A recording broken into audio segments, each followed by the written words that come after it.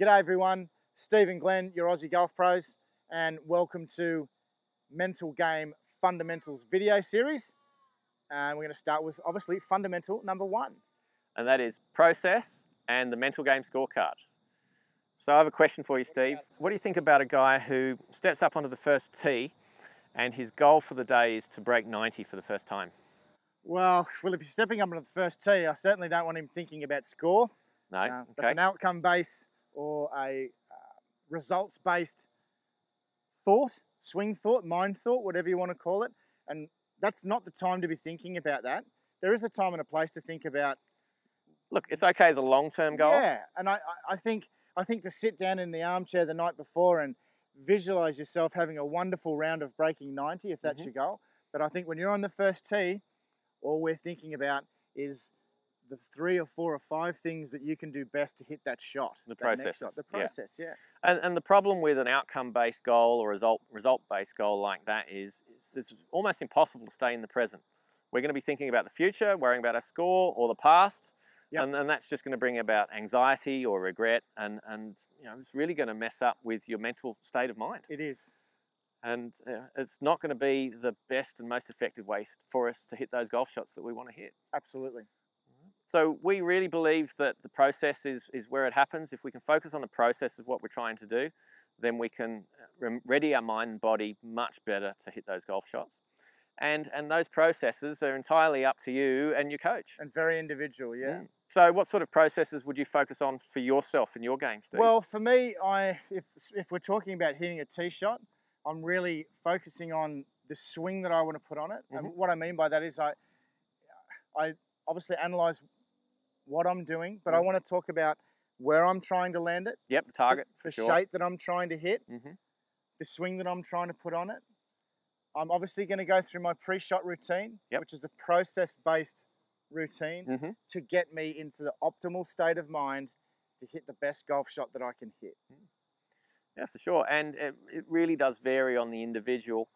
Work with plenty of guys and girls who really do benefit from having just maybe 1 or 2 processes to think about. I've got a left-hander that I work with, and we're really focusing on the process of finding the middle of the club more often. And we set him a goal. We try to have, at the moment, more shots out of the sweet spot than off the toe. So regardless of where that shot's finishing, yeah, okay. And we actually do a score on that, a percentage of how many shots he hits out of the middle. And by focusing on that process, it helps him to relax a little bit more and to hit better shots. Yeah. Another guy I work with, we just work mainly on balance. Okay, it's not a strong part of his game, so if he focuses on that process of being balanced, then that really helps him with his mental commitment and his physical commitment to the shot. Yep. And it's a great process for him to focus on and again, perform better that way. Sure. So it really does vary from person to person. Other people, they need to commit more. Other golfers need to just get themselves into a better state of mind. Pick a shot, pick a target. Yeah. How many golfers do we know that just aim it somewhere down the middle or even that way and they're not focusing on that target? And they think they're aiming, but they're not. Oh, I'm trying to hit it down there. Yeah. Down there is too vague. Yeah. You cannot get into your car and say to your GPS, just drive forward. It doesn't know what. It's not going to give you a route route until you give a exactly destination. Right. You need to give it a specific destination for it to be able to get you to the place that you want to go. Your golf game's exactly the same. You really need to work with your coach on what sort of processes are going to help you and experiment a little bit. Some processes might be a little bit too technical. You might have too many processes. Some people are going to benefit from just having one simple swing thought out on the golf course. Yeah. And some people are going to have a different process for their tee shots, a different process for their approach shots, and then a different process for their putting. Well, that brings us into the mental game scorecard, which is the second part of this first fundamental that David talks about. And he's set up a mental game scorecard, which can just slot straight into your normal scorecard. But it gives you the opportunity to sit down before your round and think about these process goals for different parts of your game. And he's talked about driving, short game, and putting, or long game, short game putting. But you can break those up into the areas that you want to focus on. But it gives you a chance to sit down and write down a few things that you want to be and that you want to think about when trying to hit your best shot. Mm. You know, so with your putting, it might be, I want to pick the spot where I want to start it over. I want to have good rhythm. I want to be calm.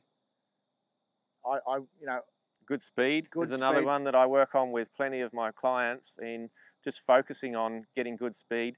'Cause how many golfers do you know just leave it just short all the time? Yeah. And again, that's probably worried about that result, that score, rather than focusing on the process of actually trying to hold putts. Exactly. So the whole point of this first fundamental is to take you out of those areas where you're thinking outside of the present, where you're thinking about a shot that you've just missed, or a score or that you've just had on a previous hole that's still staying with you. It stops you thinking about, you know, and it happens to everyone. I used to do it all the time. I'd be playing the fourth here at Stonecutters. You remember that time I had trouble with the fifth tee shot here? Yep. And I'd be playing the fourth. I'd be hitting my second shot into four, starting to think about the tee shot on five, which is distracting.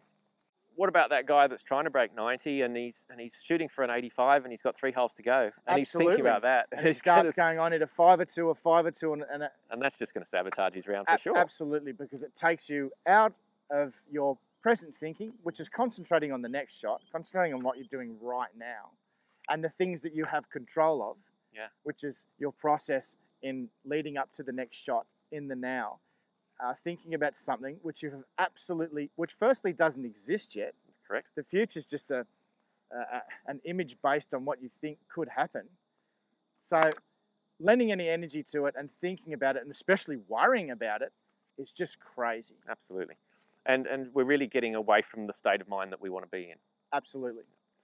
All right, so there's the first of our mental game fundamentals, process, and the mental game scorecard.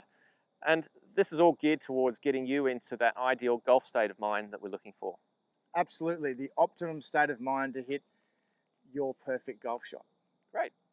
Thanks very much for watching. We'll see you tomorrow with our next video.